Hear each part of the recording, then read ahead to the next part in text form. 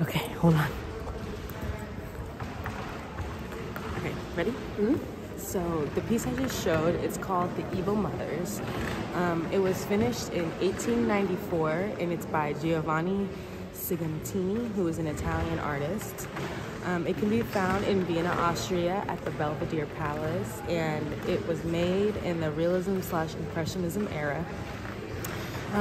The medium of this work is oil on canvas, and some of its defining characteristics are, so in the midst of a winter landscape, there's a woman who's writhing in a tangled tree, and her child is suckling at her breast, but she's actively pulling away from him.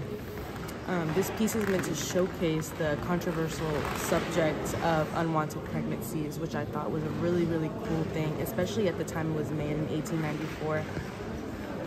To portray these women, granted it's called The Evil Mothers, but to portray, women that don't want kids in an artistic way, it's not a thing. Those women are just shamed. Nobody's gonna make a painting of women that don't want kids, So I just thought that was a really, really cool subject to make an entire piece about it. It was a beautiful piece. It's executed very, very well.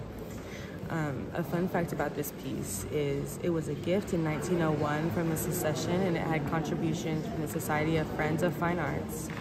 And yeah, I chose the piece because I thought it was very different and unlike anything I'd seen at the time. Not necessarily painting wise, not technique wise, just the reasoning behind it. It's not normal for the time, and I thought that was really cool.